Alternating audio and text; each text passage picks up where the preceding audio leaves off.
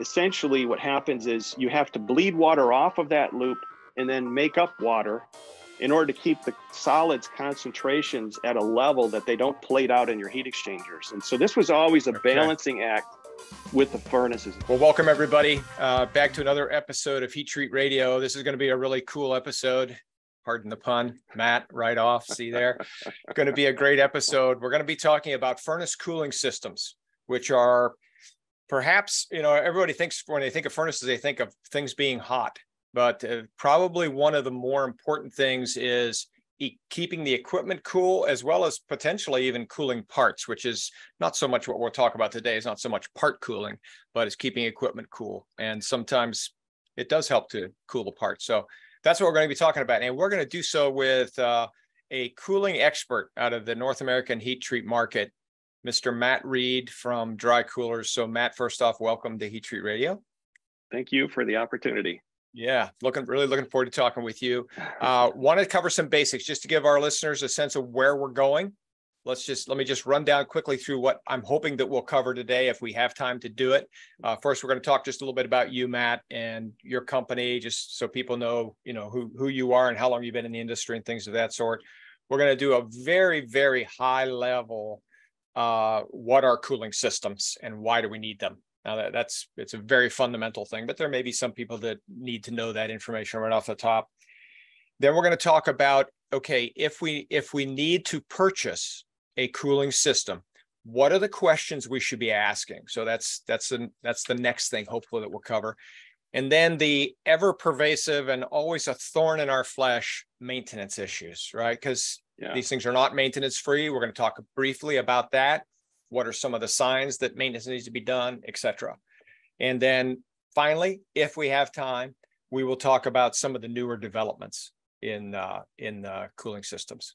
So that's where we want to go. So let's start off, Matt. Again, welcome. If you don't mind, give our listeners just a sense of who you are, how long you've been in the industry, and why you're qualified to talk about cooling systems. Thank you, Doug. So, I have been at Dry Coolers for 28 years. And when you invited me to speak about this, I really had to think about it. Since 28 years, where did that go? It's been 28 years. And so by default, I have so much experience that I never knew that I had. Right, exactly. It's amazing how quickly it goes. It is. So I have been with Dry Coolers for 28 years, and then probably 8 years before that, I was at another another corporation. But I've been in heat transfer and design and thermodynamics and dealing with all this that side of the engineering forever. Yeah. And I love it. I love working with the customers. I am the director of sales and technology. Got it. And which is a title, but really I'm overseeing a lot of the engineering, the design. The best part of my job is talking to customers and sorting through, what works for this customer. How can we solve their problems? I thoroughly enjoy it. And Brian and Margie, the owners of Dry Coolers, allow me to do that. Let's talk just a bit, again, on a very elemental level, all right? Okay. Cooling systems. What are they and why do we need them? Right. Yes. So when you started this interview, you said, cooling, it's cool or whatever. So it's funny because Dry Coolers has a logo, that says Dry Coolers, keeping it cool for 30 years, which we love. We've got all kinds of these shirts that everybody here wears. But furnaces is our core, I should say our core market, but our first love, let's say. Brian saw an opportunity, saw a problem in the industry and said, hey, I can solve this. And so what happened is that, vacuum furnaces, in the 60s, 70s, in this time frame, when they're being developed, they're focused on heat treating materials. Well, cooling is required because you've got these inner jackets in the furnace, jackets in the heads, you've got diffusion pumps, mechanical pumps. There's all these ancillary pieces of equipment that all require cooling. So originally, you could use city water and flow city water right through the furnace. Yeah. Or, the next, in which, customers soon find out that that's a lot of water consumption. And so the next step was to look at an evaporative cooling tower. And so you start recirculating evaporative cooling tower water directly through the furnaces. So for those of you that don't know what evaporative cooling tower, not to get into too much of the detail here, but cooling is done by the process of evaporation. So water circulates through this tower on the roof or outside, and a small portion of that water is evaporated to produce cooling. So let's say you're flowing 100 gallons a minute through a furnace. 100 gallons a minute goes to that cooling tower, and 1 gallon a minute is evaporated to reject heat. Now you got 99 gallons a minute coming back. So now you got to make up 1 gallon of water from the city water. So you keep recirculating, and as water evaporates, it's just like boiling a pot on a stove. You keep boiling that pot, filling it back up, and you're going to end up with calcium. You're going to have scaling on the inside. And this is what's happened to furnaces. You know, it runs great for a couple of years, and then you start getting hot spots. So the old furnaces, a lot of the old furnaces that are out there have had a rough early history because of open tower water. And so you had to be really diligent with your water treatment, bleeding water off from the system, adding water treatment chemicals to keep the jackets clean and things like this. And so Brian saw that as an opportunity in '85 and said, hey, let's close it up. Let's take these open water systems and recirculate them in a closed loop and protect these furnaces and stop all the scaling and the buildup and all this stuff. And so that's been our primary job, is trying to guide customers into what would be an appropriate closed loop system for you. And so that would apply to old furnaces and to new furnaces. Yeah. So basically well, let me ask you this question. What parts, and I listed some, but what parts primarily on the furnace are we worried about cooling? I mean, I know in a vacuum furnace, we're talking about essentially the entire shell, assuming it's a cold wall furnace, right? Meaning it's being cooled. So the entire shell, but other things that typically are cooled? Yeah. So the shell is probably well, they're all very important, but the shell is a big user. If you were to, put 100 gallons a minute into a furnace, a large portion of that water is going to circulate through the jacket. So the furnace has an inner wall and an outer wall. And so it's big annulus. And so imagine you got two cylinders inside of each other. So that annulus is full of water and it constantly circulates, okay? The other pieces of that furnace could be diffusion pump. Diffusion pump is especially sensitive.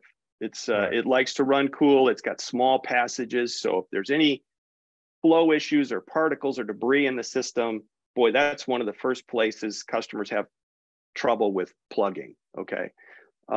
Feed throughs, mechanical pumps, these are all other ancillary. Another big user is the quench coil or the fan. So in the vacuum furnace, you've got a fan mounted on the back of the furnace or alongside of it. And there's a heat exchanger inside the furnace that allows that furnace to quick cool. And so we specialize in looking at, hey, you've got this size load in a furnace. You need to cool it, in this period of time in order to create the material properties. So we can come alongside a customer and guide them in selecting a system that would work for that. Right. That's for high pressure gas quenching we're talking about there. Yeah. Right. So those are good. And I know I'm assuming you guys do more than vacuum furnaces. So I know in a lot of atmosphere furnaces, let's say, or air furnaces, sometimes there's door seals, maybe not so much water cooled, but sometimes they can be. Fans can be water cooled. Actually cooling jackets for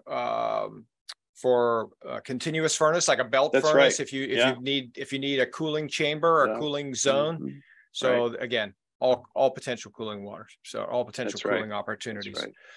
Okay. So let's talk about, I'm sure you've got a lot of people calling you and asking you for, systems. Yeah. And we don't need to be exhaustive here, but let's just talk about some basics. What are some of the questions that you need answered from a customer who would call in and say, listen, I need a cooling system. I think I need a cooling system. What do you need to know about my system in order to size the thing, or what type even to purchase? Yeah, sure. So flow is the first thing that we need to know. And usually the furnace supplier, or there's be some information on what that flow requirement is. And we have a lot of that information here at Dry Coolers. But we also look at your location. So somebody in Tulsa will need a different cooling system than somebody in, Vermont. Right. And so, we know, certain parts of the US, LA, for instance, there might be UL requirements. There might be the cooling requirements in one location is much different from another. Some environmental regulations restrict water usage. So it's just like, you know what, you can't discharge water. You can't have a cooling tower because you're going to have to haul your water away if you have to discharge anything. So we look at what are our options. And there we usually, very often, we'll go with a dry cooler. I mean, that's our namesake, which I guess I really haven't talked about, but dry cooling is essentially, our version of air-cooled heat exchanger with fans and a radiator that just exchanges heat directly with the ambient air. And so no water usage. We fill it with glycol for freeze protection, and our happiest customers use this kind of a product because it just protects their furnace forever. So, I mean, so talk about dry coolers. I mean, I know you're hitting on it there, but just talk about just for a second. What is the namesake? Why do we call it that? Yeah. It's funny because Dry Coolers is a cactus, right? If you've ever seen Dry Coolers logos at the shows or anything like this, we've got this cactus. And so, and this is, Brian can tell this story, but there was a period of time where he lived down in Arizona, and this saguaro cactus, was like, hey, this is a perfect brand label for Dry Coolers. No, we do not. Our office is not in Arizona. It's north of Detroit. But it is a cactus logo. So, our what we're seeing is, probably I'm going to say half of our business or more in terms of heat treating is cooling using air-cooled heat exchangers, directly cooling the furnaces using glycol water. Gotcha. And so imagine your car radiator filled with glycol. You just don't have to worry about the interior of that engine anymore. It's cooled. And so this is what we're doing with vacuum furnaces. Now, we have to be careful about temperatures. If you're in southern Texas, or it could be Alaska these days, temperatures get extremely high. Your water temperature, your glycol temperature is going to go up. And so we need to address sensitive parts on the furnace, the diffusion pump or feed throughs or whatever, and make sure that this solution that we have for this furnace is going to be appropriate. But we are very pleased with the development of our air coolers, and I'd like to show you a little bit more about that later. Okay, that sounds good. Let's talk a little bit about maintenance of these systems, because that is it's always a sticking point, right? So what are the signs, Matt? What are the signs of that your system is probably going to be needing some sort of maintenance? Okay. I want to talk about two different types of cooling systems. These are the main types of systems that we build. One is a closed loop evaporative system, where we've got the open tower, which originally everybody used, but now we put a plate heat exchanger in between. So now we got one loop that's for the furnace that is closed, and then we got another loop that's outside for the cooling tower water. Okay. So that's one. The other system I want to talk about is our air-cooled system, but let's do the ugly one first. The ugly one is the evaporative system. Okay. So when, so customers, the first signs of issues is hot spots on a first furnace, right? Customer knows, an operator knows that, hey, my water temperature is getting high, or they're in proximity to something. Feel the bottom of your furnace, feel the upper side of the jackets. If you're starting to get heat down below, that means you're getting sediment built up in that furnace. And this was very early sign of water troubles in a lot of vacuum furnaces. And so older furnaces, you'll see cutouts in the jackets where it's been cut out so they can get in there and rot it out, clean it out, and then weld it back together, right? Yeah, crazy. And so, it is crazy. So hot spots. The other, for an evaporative tower system, with a closed loop, you're generally well protected on the furnace side. So what we've done is essentially we got a clean loop side for the furnace that circulates water, and you have treated water in that side. And so for the most part, once it's treated and started and runs, it's good. There's very little maintenance needed on that side on the furnace. So now the furnace is protected. The cooling tower, however, is exposed to the outside air. It's always scouring the air for any dust, debris, and so the plate heat exchanger gets clogged up. So you start losing temperature. So it could be every year, every few years, that heat exchanger has to get cleaned. So customer calls because they're not getting enough cooling, they're getting too warm. More than likely, it's the plate heat exchanger is losing flow and needs to be cleaned.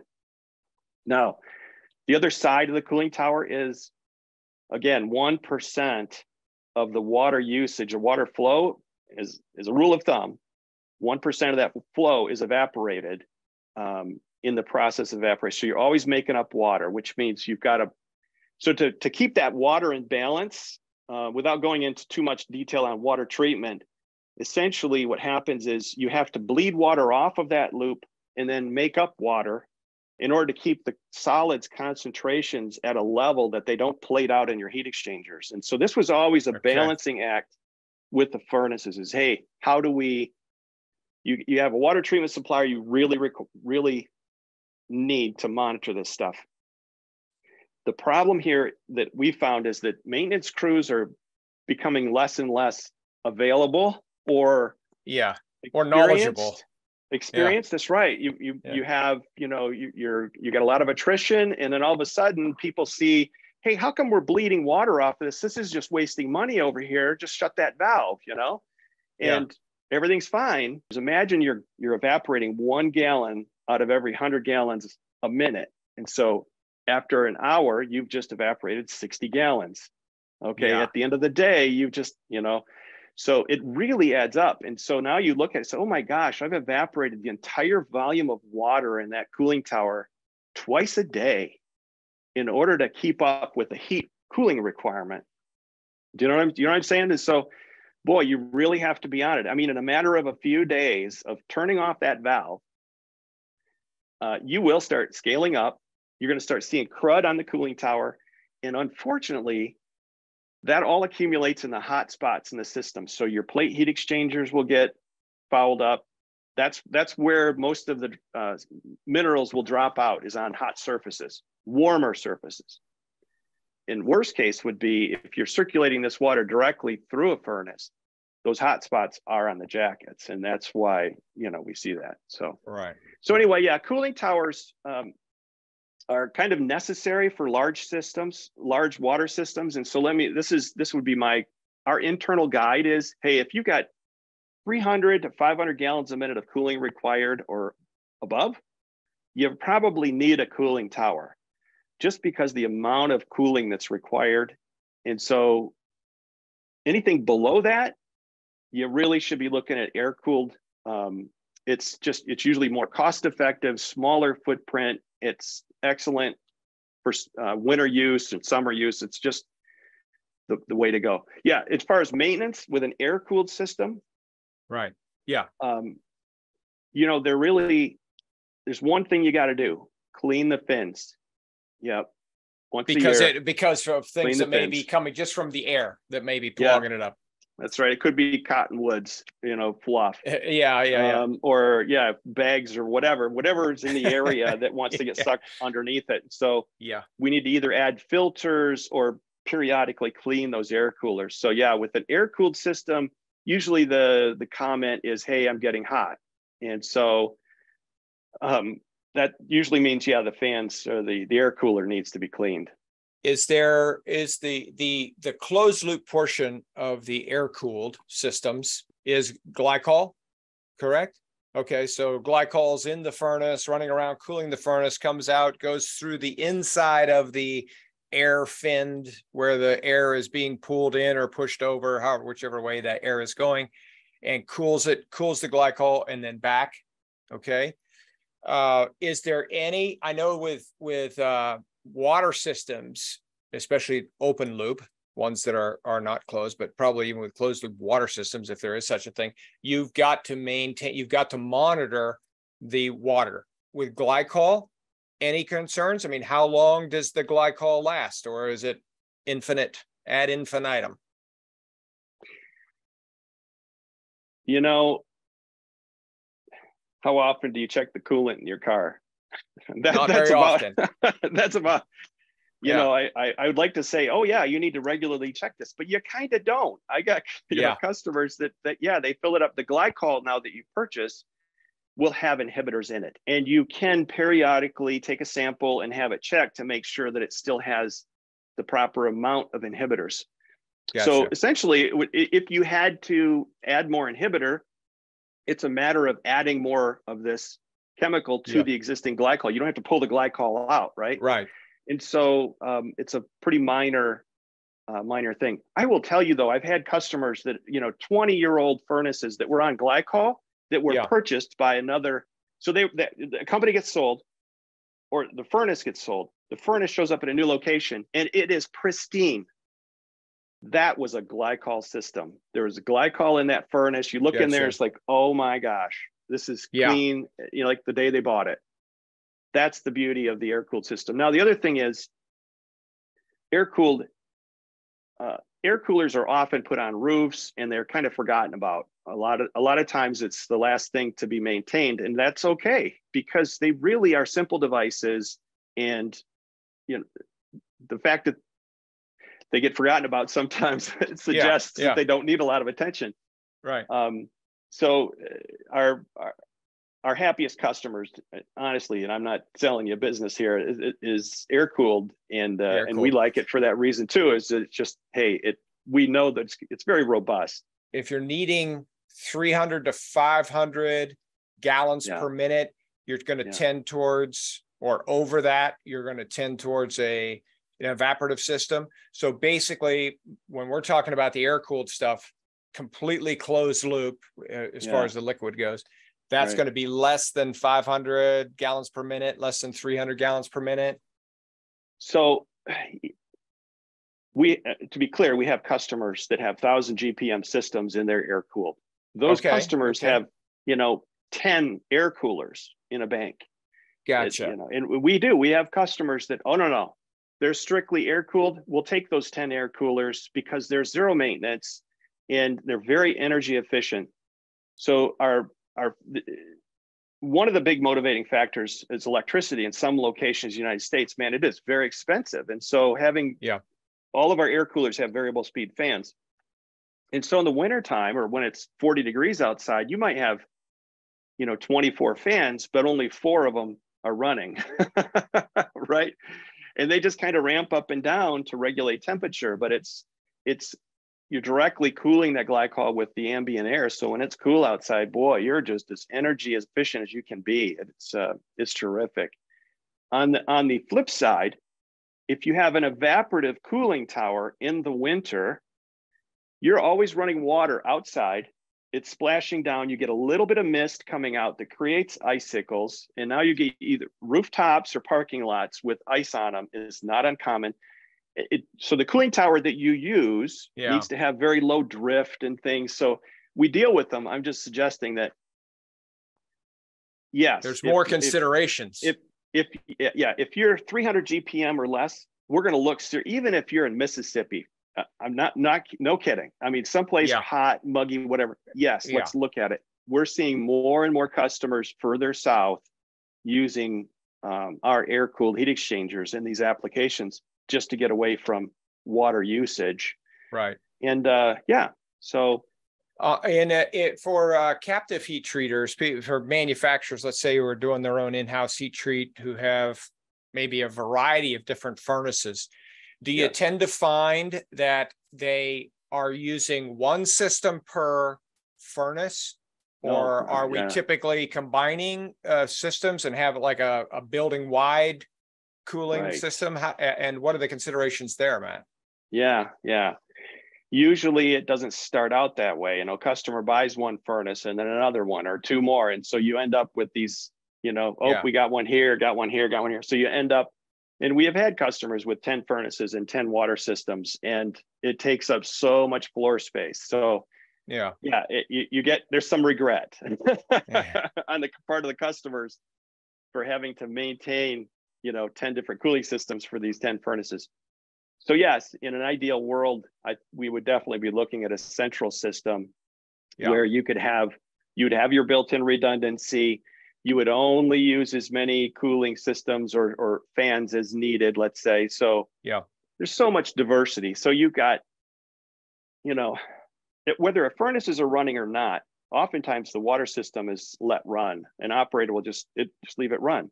Even if it's out of cycle, well, it might not be fully cooled. We're just going to leave the water running. The mechanical pump, I don't know why. But so all these systems could be running, but you're not producing. And so that's really wasting energy. And so central system allows you to take the entire plant load up and down more efficiently. And so ideally, I would say, we would want to look at central systems.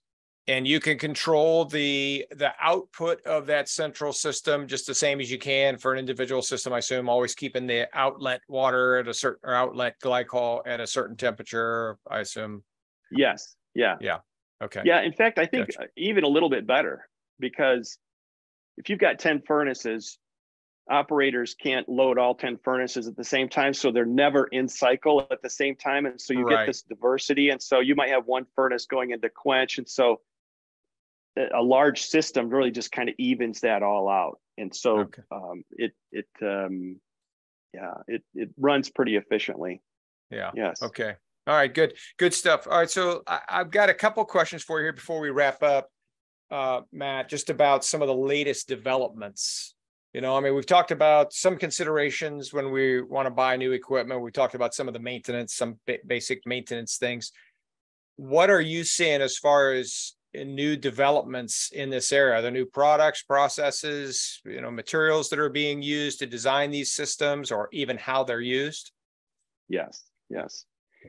So we're seeing more and more air-cooled systems being installed. And as I mentioned earlier, a lot of this, when I started 28 years ago, a lot of them was, evaporative cooling tower, a little bit of air coolers. It was a little bit of both, and a little bit more cut and dry. Here you go.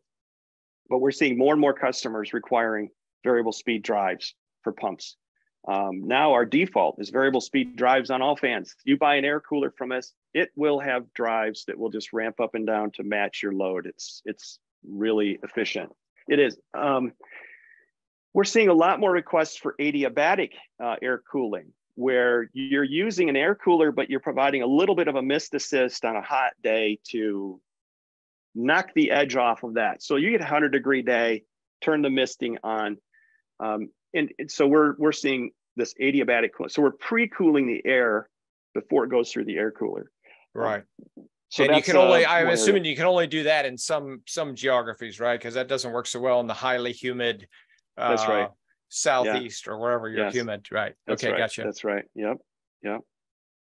So those are the big areas. One thing that I will say too is that, as I'm sure you're seeing too, is that a lot of facilities have less and less maintenance people, and there's a lot of attrition there, and we're losing a lot of experience, unfortunately, in maintaining these facilities. And so the past 5 years, we've been on this development kick on our air coolers, our AVI series air coolers that led to the variable speed fans, and also now leading more and more toward maintenance. And so we're the one main area where we see our air coolers needing assistance is in those climates where you've got locations where you got cottonwoods, where you need filters for the air coolers.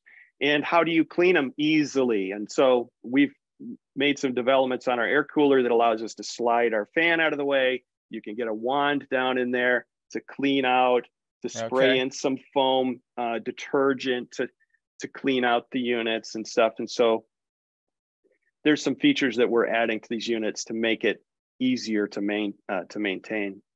But they're pretty easy as it is. I mean, really, right, pretty carefree. Has the move to Well, let me put it this way. Has the focus on sustainability and green technologies affected you guys at all? I'm thinking primarily, are we seeing more companies moving to vacuum furnaces, and therefore that affect your, the number of units you guys are putting out? Are you seeing anything in the sustainability area that's impacting your business?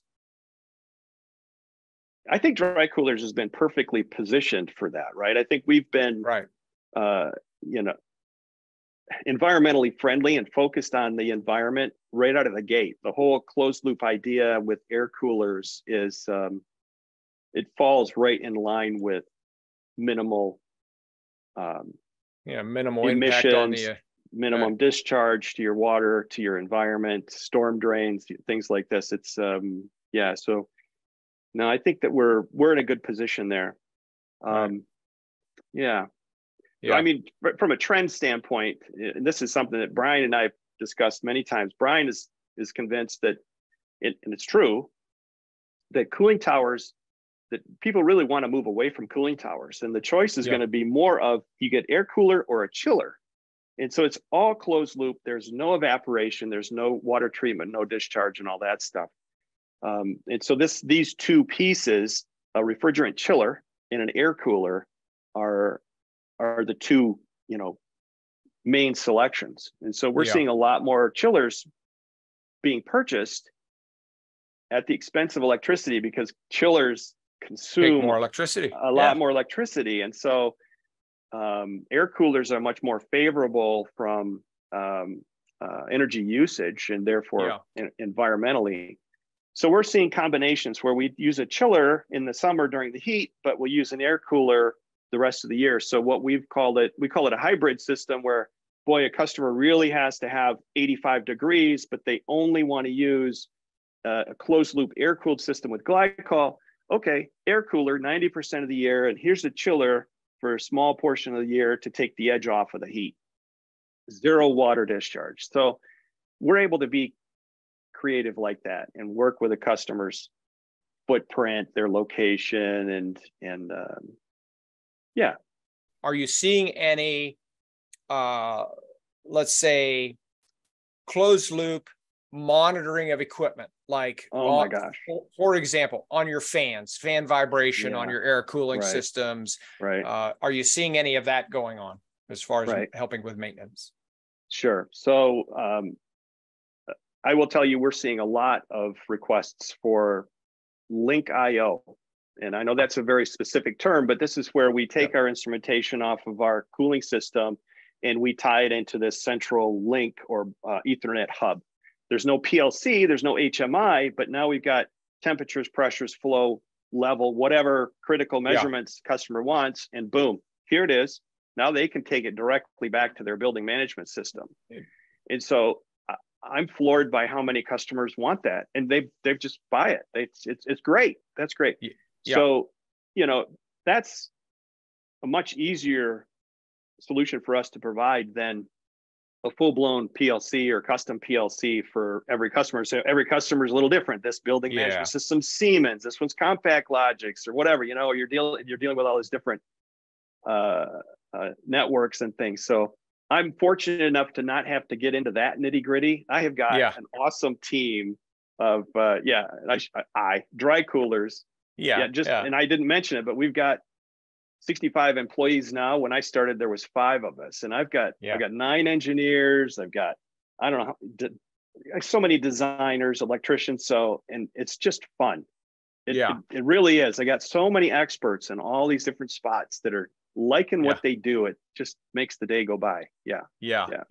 That's good. So, well, let's wrap up, and let me ask you to talk, if you want to. And again, maybe you've already done this, but if you want to, do you want to talk a little bit just about dry coolers and kind of a plug there? Okay. Yes, and I think I think we've had a really good conversation, and so I hope you can kind of piece this all together, what you want to do. What I'd like to do is grab Gary Berwick and run outside here. It'll take 2 minutes, and I want to show you an air cooler. You can decide whether you want to put this in it or not.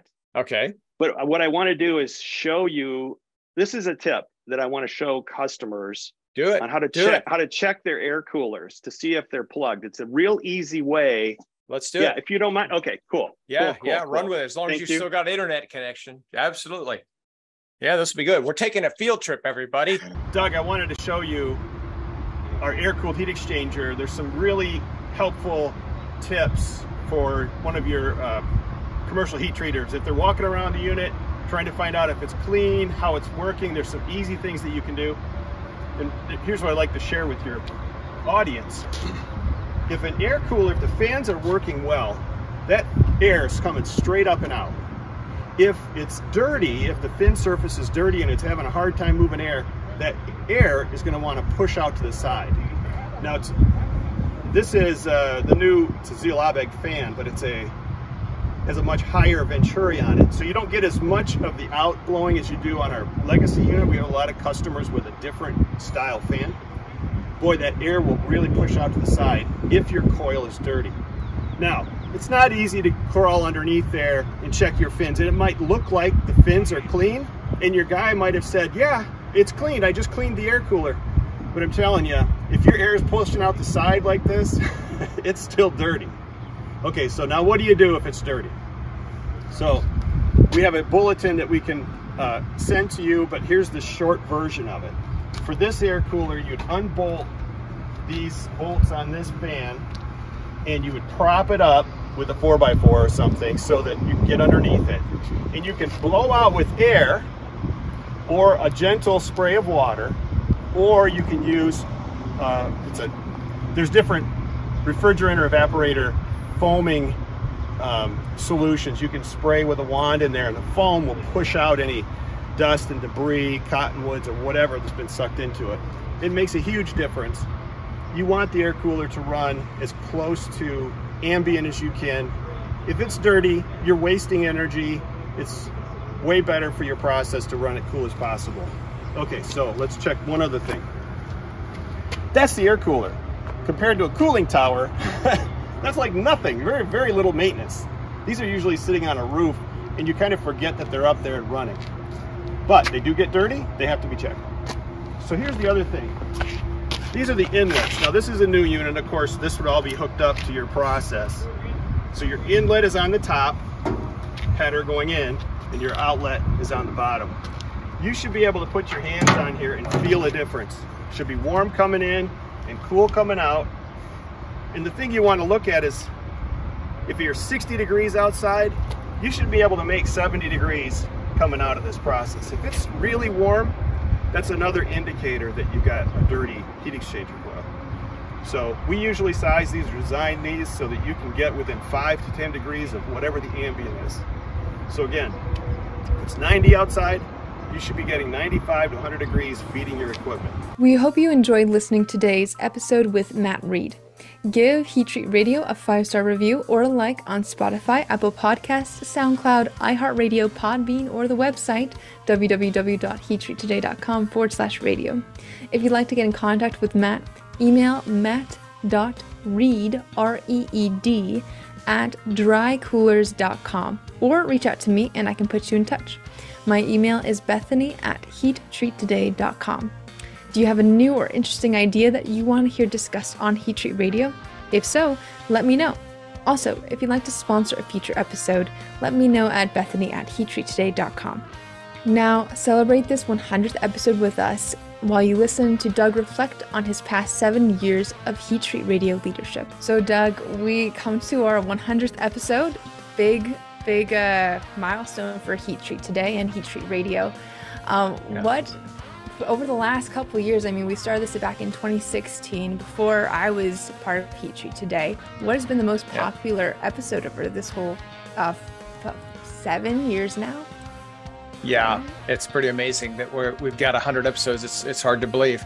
And first thing I want to do is just thank you, Bethany, for all the work you've done on these. You've kind of taken these and have run with them, made them much easier for us to do, and they're much better in quality now that you're doing them than when we first started. There have been a lot of very popular episodes. Probably the one I remember the most is that I believe is the most popular was the one with John Hubbard that we did at the time when John was coming back into the industry. He was a former CEO of Bodycote, left the industry for a while, decided to come back, work with a company out of the Baltimore area.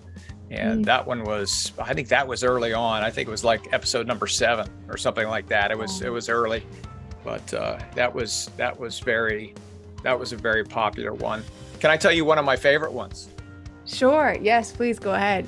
I mean, they're all in one sense my favorites, but we got to do one with Mark Mills, who is from the Manhattan Institute, on the energy future, which was just and I promoted his podcast. He's got a podcast of his own called The Last Optimist. And I promoted that podcast, but very interesting guy and very, very interesting perspective. So that was one of my industry outsiders. Mark that was one of my favorite ones. It was interesting. Likewise, but for those who know you, that shouldn't come to a big surprise with the energy and the economics that we covered in that episode. Yeah. Quite fascinating for anybody, but I think especially for you. Yeah, it's very interesting. He's a guy that is promoting a very unpopular perspective. You know, doesn't keep up with the corporate line these days about the energy future of the United States. So it's worth listening to. When we started Heat Treat Radio, we were one of the very few that actually doing video and or audio in the marketplace, and we are probably the most consistent. I mean, we've got 100 episodes, right? And we've done that over 7 years. So we've been pretty consistent. So the numbers, it's interesting. When we first started, the numbers weren't all that great, but you know, from the stats that actually you were so kind to put together, we've got over the life cycle, we've got over 23,000 people who are 23,000 listens. Obviously, I don't know how many people that is, but we've got over 23,000 listens to our episodes. So it's growing steadily. Again, you know, podcasts are in the industrial sector are not going to be like the Joe Rogan show, you know, but for what we've got, it's pretty good. I mean, we've got pretty good listenership. So yeah, from when I was just looking at it briefly myself, and it looks like it's only been increasing over the years, and most of those listens are coming from 2021, 2022, and definitely 2023, although we're only halfway through. So it's exciting to watch that growth. It is. And you know what, in preparing for this little conversation, we were talking about just the geography of where these things are coming from. I thought it would be heavily US, which I think it is. I mean, we've got 17,000, almost 18,000. And this is only on SoundCloud, and this is only for the audio only versions of the podcast. We have almost 18,000 people who have listened on just in the US. And then we've got, you know, another 1,000 in Mexico and Canada combined. But we got people from Germany, the UK, India, Japan, South Africa, Brazil, Australia, all listening, right? And that's not the videos, correct? Isn't that what we said? It wasn't videos. Right. It's just the audios. So it's kind of worldwide. Oh yeah, absolutely. And I haven't done the stats on the video, but those also seem to draw even more international audience than the audio does. So that's quite interesting and great that we're able to help people across borders, as it were. Yeah. Right. So as you think about Heat Treat Radio and what we've been able to do, again, it's highly technical, or try to be more technical and just show those updates that are useful for making decisions in the industry. Why is Heat Treat Radio so important for North American heat treat in particular? Yeah, I think the point of the Heat Treat Radio, one of the things we're trying to do at Heat Treat today is provide timely, helpful, technical information in a way that the modern day consumer consumes them. Now, a lot of people think that's all digital. Everything's digital, right? Well, the fact of the matter is that's completely untrue. The facts are very much against that. I mean, most people ask for a print publication, not even a digital publication, but actually a print publication. But there are some people who consume digitally, and in the digital world, there's a variety of different things. Can be e-newsletters, can be websites, things of that sort. But some do enjoy podcasts. Some enjoy podcasts, whether they be just audio podcasts or video. So we're trying to present that timely, good technical information in a way that's helpful to people. And it by means of a podcast and a video podcast as well, which we started, I think, second quarter of last year or so of 2022, has been really helpful. So we hear from a lot of people. It's amazing to me the number of people we hear from say, "Oh, you do the radio thing." Yes, we do. Yeah. So I think it's helpful to deliver that information in a way that's helpful and meaningful to our audience. That's great. Any plans for the future of this podcast then? Bigger and better. We continue to grow. It's important we continue to try to find good technical content. It's as you know, being the editor of these things, Bethany, you know the struggle that it is trying to find good content. So that's what we want to continue to try to do is continue to find good technical content and sometimes just human interest content about the industry. We just continue to keep on keeping on. We have made the commitment to video as well as audio, so we're going to continue to do that, and hopefully help it be a help to the people in the industry. So more of the same. Nice. Well, that's great to hear. Good to hear from my perspective as well. But I know you enjoy them. So question for you, what do you like most about putting these things together?